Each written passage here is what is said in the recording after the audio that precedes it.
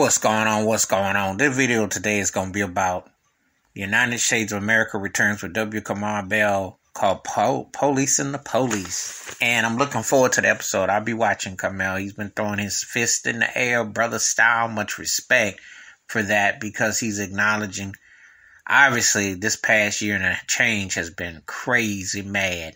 And let's be realistic. Police has been always off the doorknobs against black folks. Ain't nothing new. Bottom line is, how can you submit anything? And you're going to ask the question, are you going to admit that you're racist? Are you going to tell the truth that you hate black folks? Because too often than not, the stuff keeps coming on and on. And Kamel Bell does a great job of presenting a situation. United Shades of America is a pretty cool show. I like his concept. The reality is, you can go in circles and dance all you want. It's not going to stop the hate that lingers. And it's just a bad scent that's hanging over people. And it's just like one of those things that it just doesn't seem to let up. But I am definitely applauding where he's going with this. And I definitely watch this show. And I think it's just very important that policing the police, what do people ask for their lawmakers? What do they want? And I'm not just talking to black folks, because we're tired of this. But other communities got to step up and say, hey, yo, what you gonna do? Yo, what you want? And it's just not a situation where people are taking heed to what needs to be said or need to be done. So it's a very dangerous slope with that. And often than not, you have to think about taking something out, because it's like, look, you're not doing your job. And black people are American citizens, so whether you like it or not, you have to acknowledge. So when you still see Jim Crowism going on, it's a definite blow.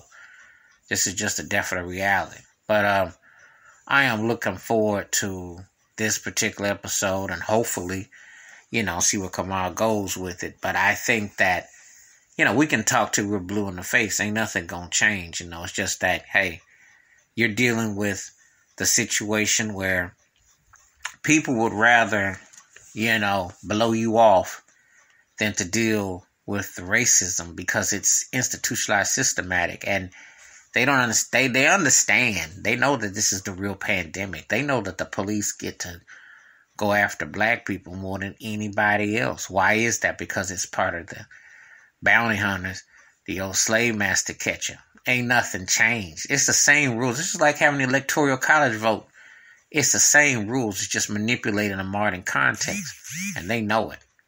So, but anyway, I am looking forward to this particular episode as I'll watch Kamal talk about it.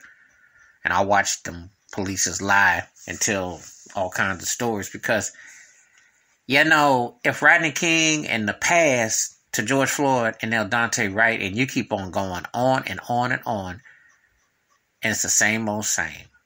When will it end? You see. It's the legalized genocide that keeps on giving. So anyway, I'm looking forward to this particular episode. But give me your thoughts and takes. Wash your hands. Keep your mind clear. Watch out for another. Please hit the like to subscribe. And I am operating through this secret right now because I don't know what's going on with the YouTube automatic button. It's acting real janky and funky, and you know how they be tripping sometimes. But anyway, I'm alive and well. I'm looking forward to feedback, and I will respond the best to you. And Kamal Bell is cool, and I'm looking for the United Shades of America episodes. Till next time, peace and the best. I'm out.